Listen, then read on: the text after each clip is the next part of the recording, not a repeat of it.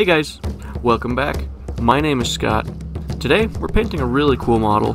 We're painting the Wadroon Predator from Conquest, The Last Argument of Kings. Now, I really enjoy this model. I love the muscle and the definition and all of the scars on the model. I've painted it with a really cool red paint scheme for the skin. I actually had a lot of fun with this model. So let's go ahead and dive into how I've painted this model.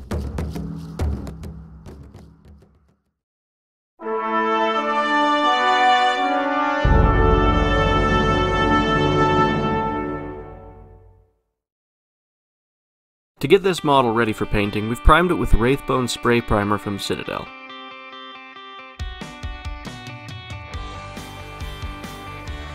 We're going to start this model off by painting it with Corn Red. We're going to paint this all over all of the skin, anywhere that it's exposed. This includes around the eyes, on the chest, and the arms, as well as several spots along the legs.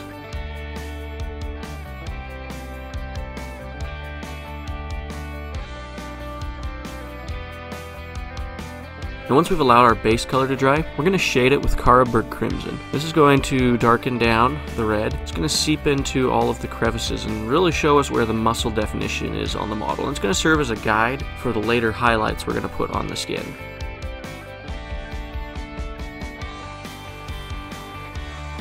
Now once we've allowed that shade to dry, we're going to use Mephiston Red and we're going to go through and start picking out all of the raised muscles on the model. Now you're just going to kind of want to follow what looks natural for the muscle shape and form on the model. You're just going to paint all over and leave the recesses and crevices and spots where the shade is pulled up. You're going to leave those spots darker. Now when we're done with that, we're going to go through with Evil Sun Scarlet. Now we're going to do a additional highlight, but we're not going to do the entire surface of the muscle. We're just going to pick out the spots where the light would catch more on the muscle, where it might have a bit more of a sheen, or even just might have more wear and tear on the skin.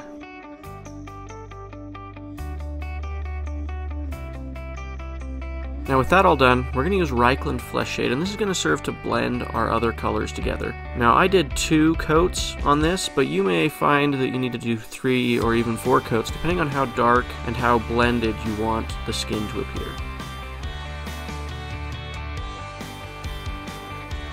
Now once we've done that, we're going to use Averland Sunset. We're just going to carefully pick out the eyes. Now this model doesn't have super defined eyes on it, so you kind of get to decide where you want the eyes to be. You're going to want to use the red from the previous steps to pick out the edges around the eyes. Now we're going to take Abaddon Black, and we're going to paint all of the scars or tattoos that are spread across the skin of this model. He has them on his chest and on his shoulders, as well as on his forearm on his left arm. We're also going to dot the center of the eyes using this color.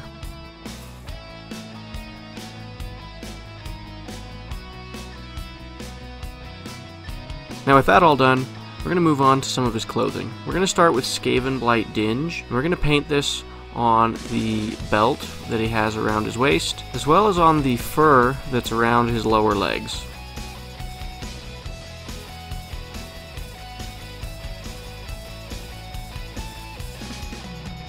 Then we're going to use Baneblade Brown. We're going to paint this on the shoulder pad that's on his left shoulder. We're also going to paint this on the sort of loincloth or tabard that is underneath all of the leather straps that are hanging from his belt.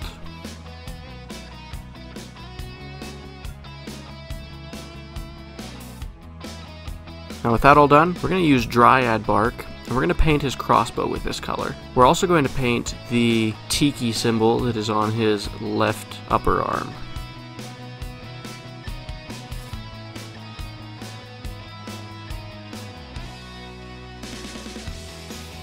Now with that all done, we'll take Mournfang Brown. We're going to paint this on all the leather straps that are hanging from his belt, all of the tassets. And this actually took me a couple coats, so go ahead and thin your paint down to a consistency you're happy with, and do this in several thin coats.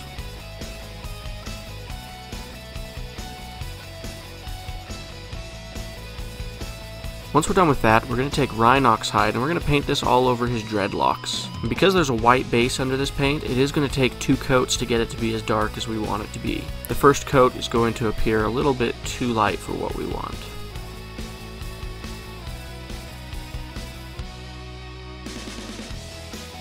Now we'll take Lead Belcher. We're going to paint this on the dagger that he has in his left hand, as well as the point of the arrows that are coming out of his crossbow. And there are a handful of dagger hilts that are coming out of his pouch on the back, and we're going to go ahead and paint those with this Lead Belcher as well at this time. Now we're going to take Morghast Bone, and we're just going to paint all of the skulls that are hanging on the front of his belt. And be careful when you do this not to get that cream color on the brown details that are around it.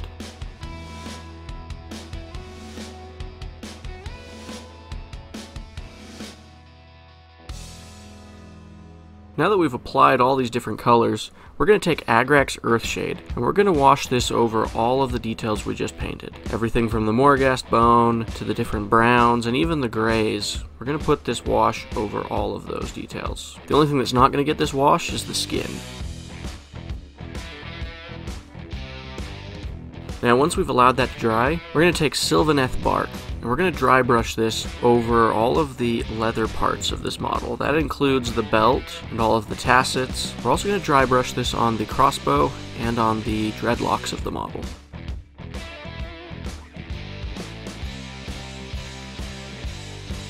With that all done, we're going to take Abaddon Black.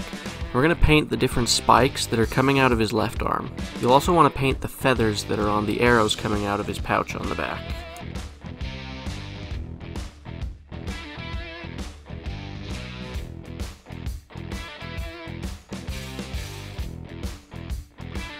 Now we're going to take Stormhost Silver, and we're going to pick out the edges on the helmet that we painted with Lead Belcher earlier. We're also going to pick out the edges of the dagger and any of the other metal areas that we've painted previously.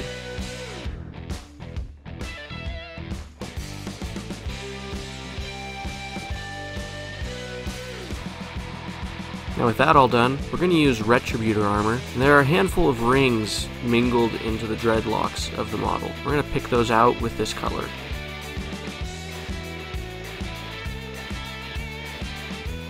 Now we're going to use Sotek Green. We're going to paint certain details on the tiki head that is on his left arm.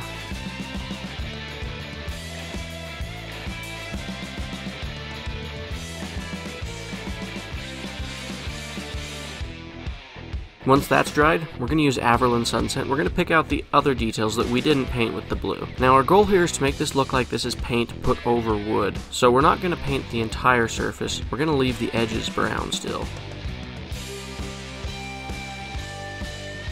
Now with that all done, we're going to use Wraithbone, and we're going to highlight the skulls. This is just designed to pick out the most raised surfaces and give contrast between the cream and brown parts and where we think it should be more white.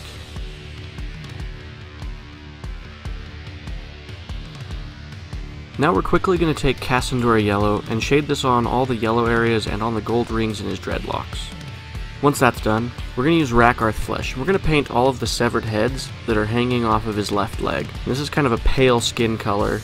We are going to shade this with a green shade later to give it a kind of rotten look to it.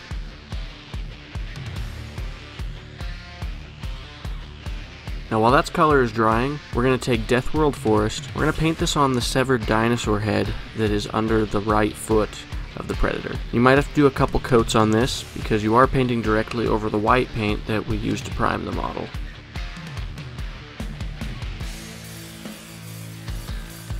We're also going to take Dawnstone, and we're going to use this to paint all of the teeth and the horns on this severed dinosaur head.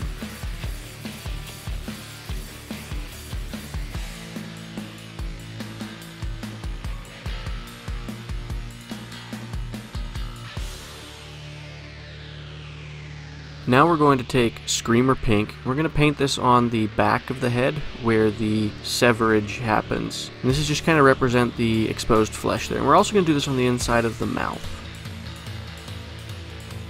Now we're going to take Athonian Camo Shade, and we're going to wash this all over the severed head that's under his feet, as well as the severed heads that are on his left leg. And this is going to give the heads on the leg a very rotten, green, pale look to the skin.